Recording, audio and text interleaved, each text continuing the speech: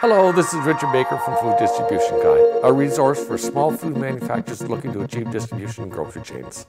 Today, I am going to give you the 4 critical elements on why small food manufacturers never achieve distribution in grocery chains. The first critical elements that small food manufacturers are missing is the marketable brand. They feel their brand is just the name. Yet what they fail to recognize is that their brand is their identity. It represents who they are and how they portray themselves to their customer. Now, a successful brand has 3 things going for it. 1, their brand is their most valuable asset. 2, it is unique and can never be copied. And 3, a brand is timeless. Just think about Coke, Kraft, and Tabasco.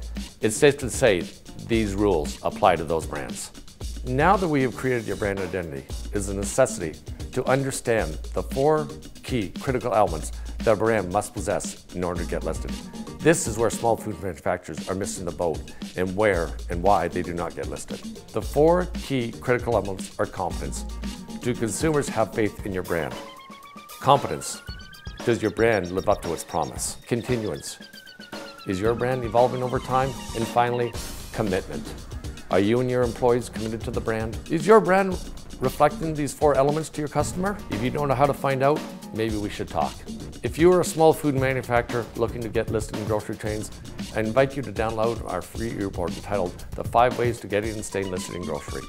It outlines the 5 questions that I ask my clients. So if you're in need of distribution, I look forward to hearing from you.